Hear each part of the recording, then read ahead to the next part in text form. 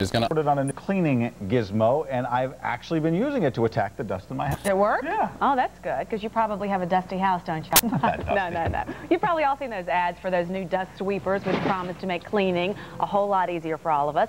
Our consumer watch, Wendy Bell, put them to the test to see if they really do work. Wendy. That's right, Michelle. We're doing a little shopping today. You're going to find those sweepers in this aisle. It's got to be the most interesting and the most profitable aisle in every supermarket in America. All the cleaning products. Look at the prices that we pay for some of these things. Plug-ins are $3.99. Over here, some spigot and span if you're really worried about your house.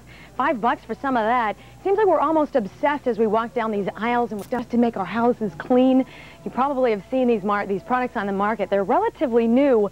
The Swiffer Sweeper, $15. You put it together and attracts dust. And now even Pledge has come up with its own idea.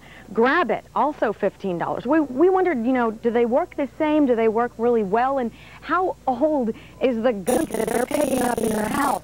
Ugh, heck. So just how old is the dust in your house? Well, to find out, we had Procter & Gamble send its Swiffermobile out to Channel 4 to do a little carbon dating. So what do you have here? You have kind of a demonstration. Yeah, exactly. This here is the Swiffer. It's the Swiffer Sweeper, but what's most important is this cloth. It's got 13 miles of microfiber, and it comes right off here. And those microfibers attract dust through electrostatic energy, which traps it onto the cloth. You know, people are, you know, before they're dusting, like, I don't want to dust. Just get the old feather duster out. Don't tell me that this makes dusting fun, because that's not possible. I'm sorry, because I do it. I don't know if it makes it fun, but it makes it a lot easier, fast and easier. To see if the new sweepers on the market really do work, we got some tile, linoleum, and wood flooring dirty. We sprinkled on some dust, a few dust bunnies, and a little hair. Found the sweepers are very easy to assemble. Took me less than a minute. We put on a cloth, cleaned the floors, and then examined the results.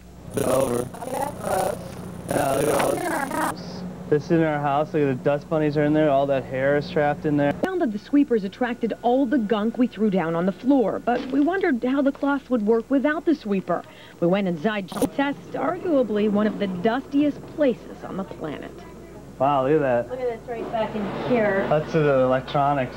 Gather dust like crazy. It's all the positive charge. Instead of just spreading all the dust around, the cloths really do attract the dirt, and the area wipes clean. If you don't need the sweeper, you can always buy the cloth separately, and in my book, the $4 is money well spent.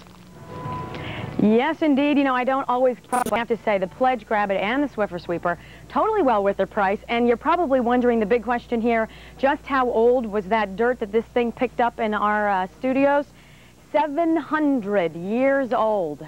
Yuck. Is that possible? Yuck, yes. So our station's a lot cleaner now, huh? You know what they said? Ours wasn't as bad as some other stations. They said they were an old station that I used to work at in St. Louis, and the dust are dated at 2,500 years old. Well, Wendy, how many of those things did you try? Does one work better than the other? You know what? No, we just saw Pledge and the Swiffer Sweeper. These are the only two that we saw. We tested them both. Both worked out well. You can see the prices, both $15. The little refill guys come in different packages. Not that expensive, but I tell you what, everybody I know who's used these, they really like them. And I know that I'm going to get calls for people saying, come over to my house and do that to my house. Yeah, come. Don't call. All right, Wendy. Sure. Well, now it's going to be tougher to tell which episodes